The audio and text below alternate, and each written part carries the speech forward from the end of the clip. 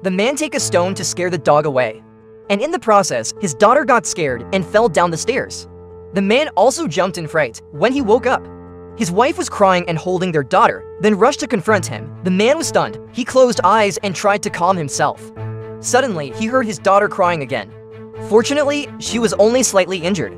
They went to the hospital, and during the hospitalization process, the nurse asked some strange questions, such as whether they agreed to add daughter to the organ donor list.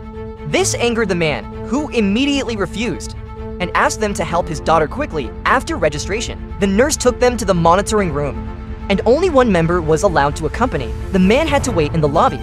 He leaned on the chair and dozed off. As it got darker, he suddenly woke up and noticed that his wife and daughter hadn't returned.